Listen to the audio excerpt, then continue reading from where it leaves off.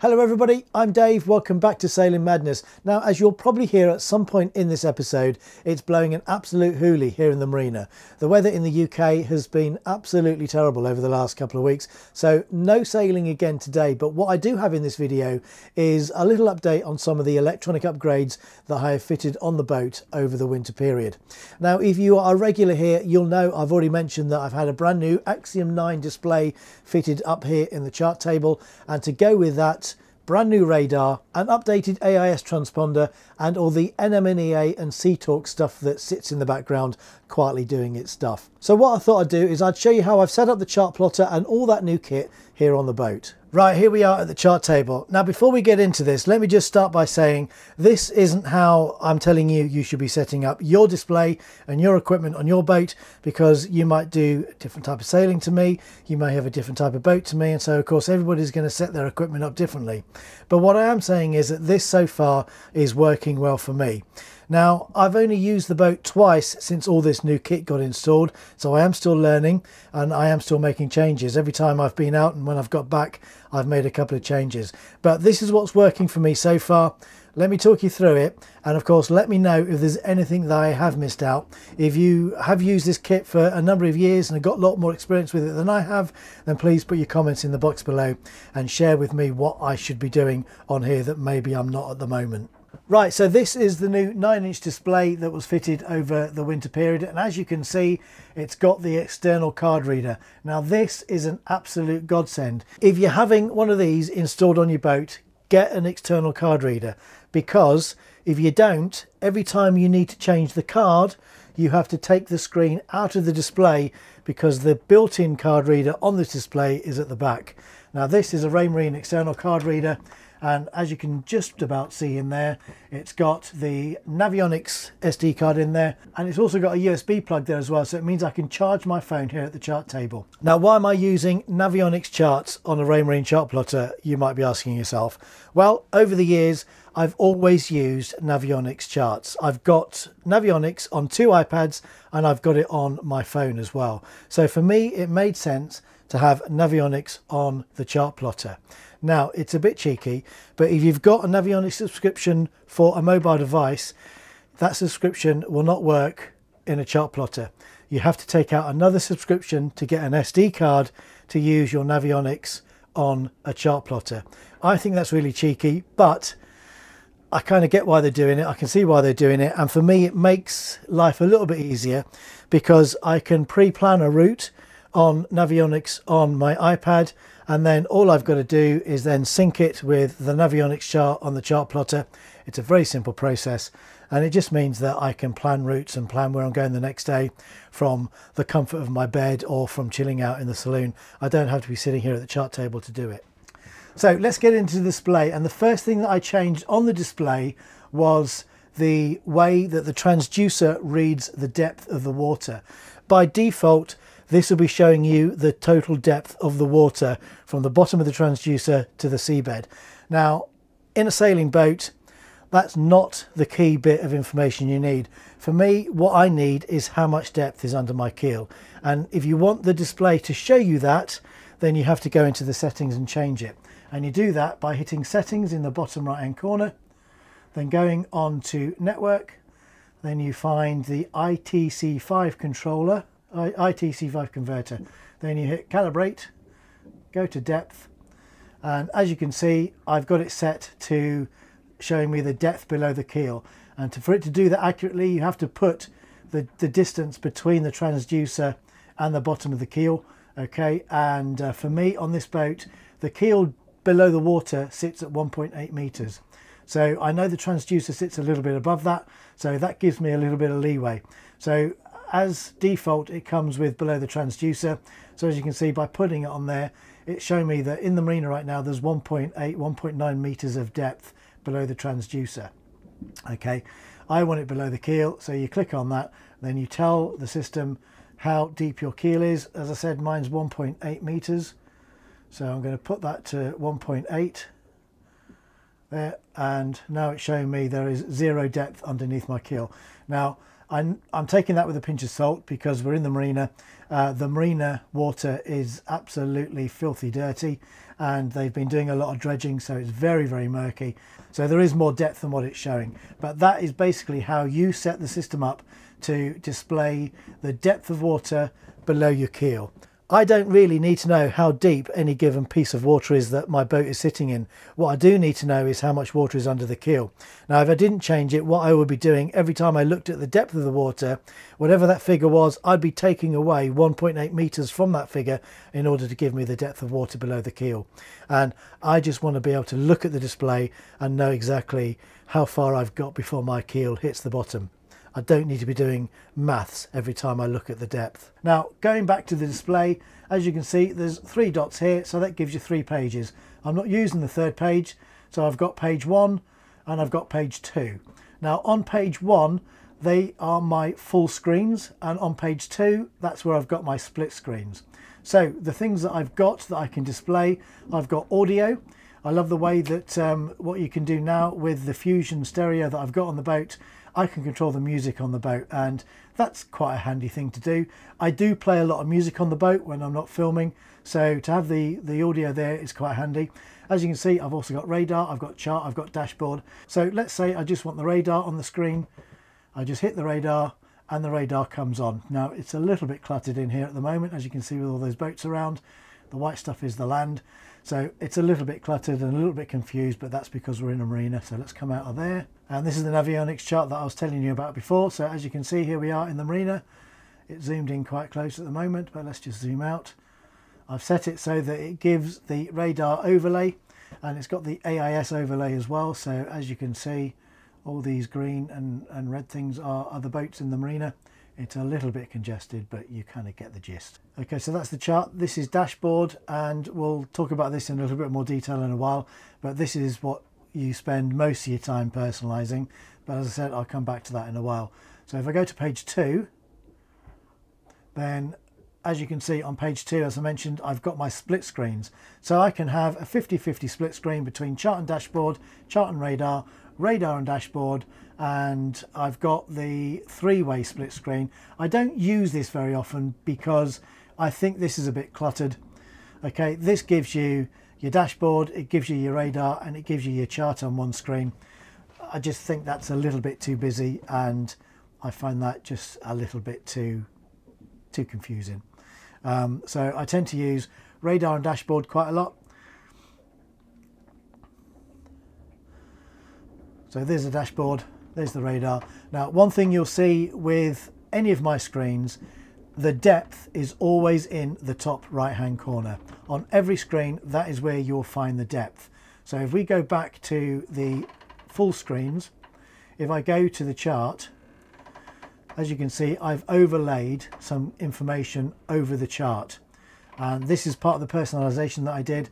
On every screen, the depth is always in the top right hand corner, because for me that is the single most important thing, especially if I'm in somewhere where I've never been sailing before. If I'm in shallow water, I need to know what depth is under my keel, and I know where to look for it, and I know where to find it quickly.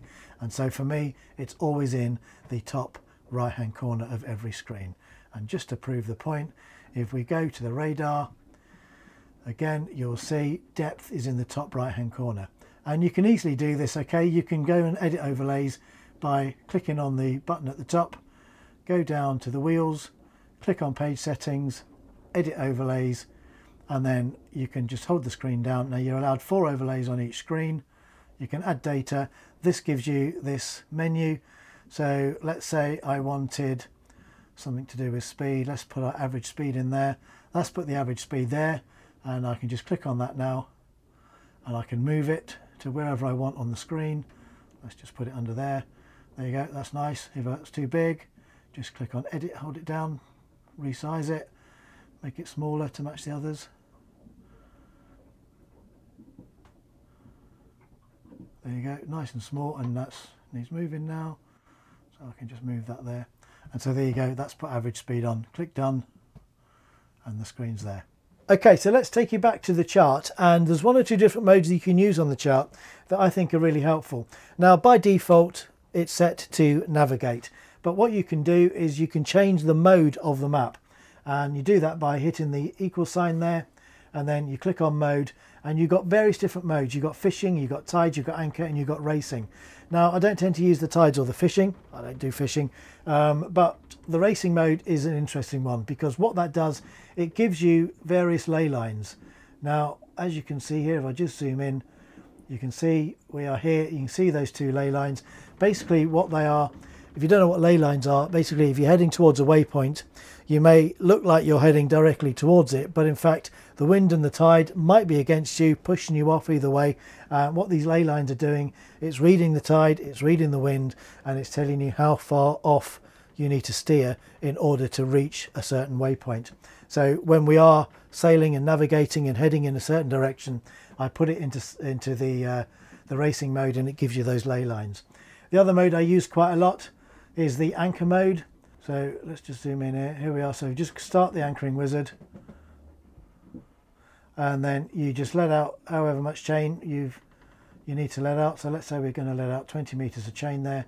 You mark the anchor position of where we are, then you click on chain out, click on activate, and it says track started, okay. And as you can see there, it's put a circle around the boat, and basically what will happen is if the boat comes out of that circle, it will set an alarm off. So that's lovely peace of mind, so you can relax overnight, have a good sleep, and know that if the boat does drag anchor, you will get notified by an alarm signal.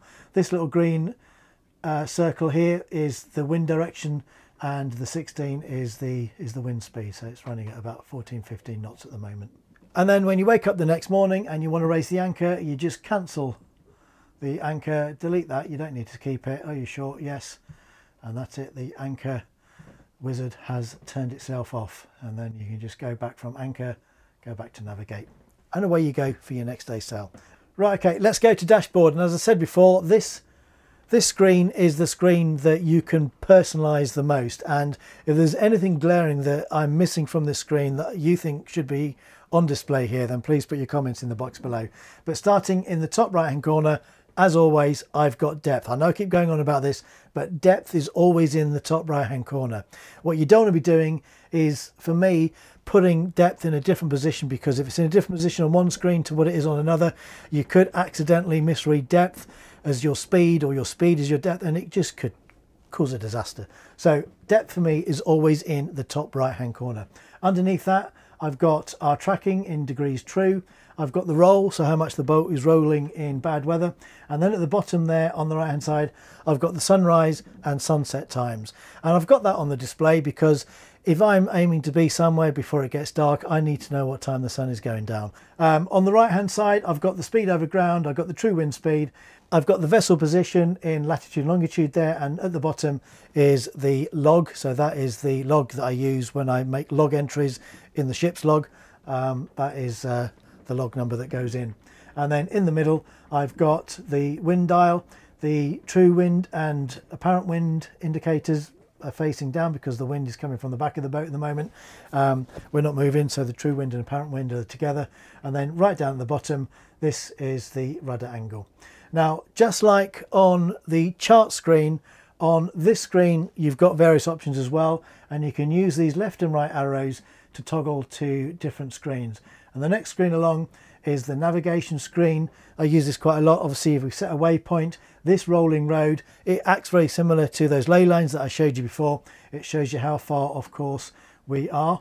And then these dashes represent data that you only get when you've set a waypoint. But again, it's just kind of everything is there that you need in order to head towards a waypoint. Don't use that screen an awful lot, but it's there to glance at every so often.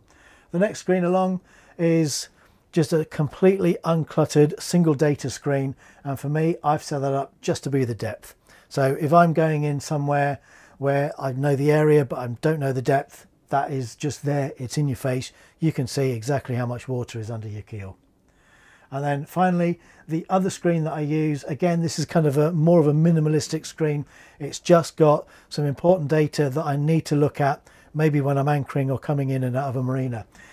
So depth in the top right hand corner, I've got wind speed, wind direction and wind speed, and I've got the speed over ground. and I've got the rudder angle as well. Okay, going over to the split screens, and the main split screens that I use, I've got chart and dashboard.